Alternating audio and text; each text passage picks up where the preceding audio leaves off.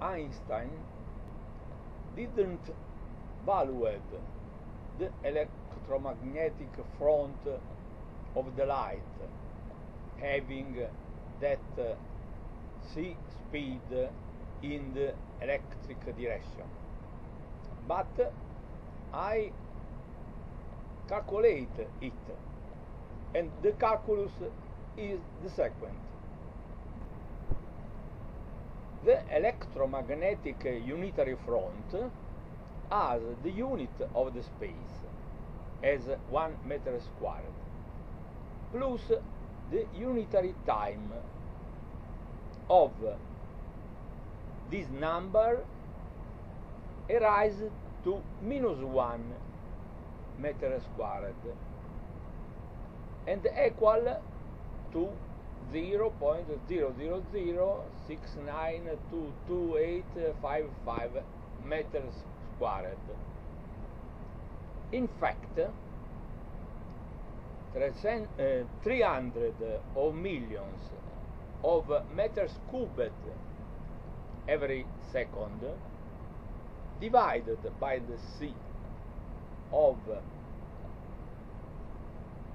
the number that is 1 plus that time in meters squared. That quantity raised to the power -1 is the unitary time, and we have to see what is this number. Well, this number is all the geometrical t. We can see in what a way this number represents the unitary time made by all the time. 100 is the unit of the mass. 444.4 is the space-time at 4 dimensions. 3 plus 1. In 3 multiple of 1 of the unit as space, and 1 in the decimal quantity as time. Then we have 9, and it is all the energy in percent.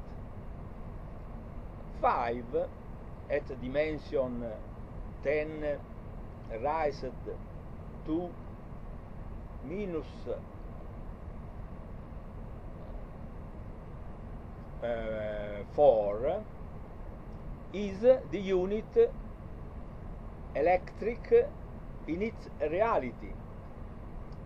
5 at dimension 10 raised to -5 is the magnetism at its unitary dimension.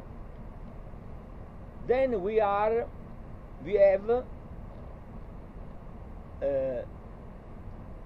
atomic units. S, the reality, space and time, 10 rises to 4. We have all the mass in the 3 dimension x, y, z, and we have the unit of the front of 10 raised to angstrom. So the tie raised to -1 get the times unit plus 1 meters squared of the spaces unit, and we have the unit of the space-time.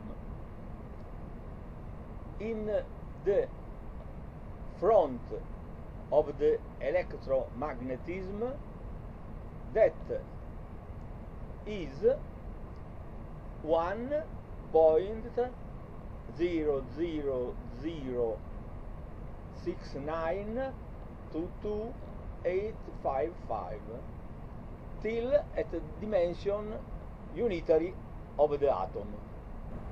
In this way, in the electromagnetic front, the time is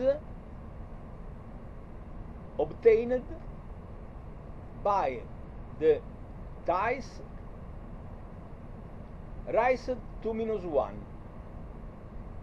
and is just the tie, the model of the unitary system to get the time that is added to the unit of the space.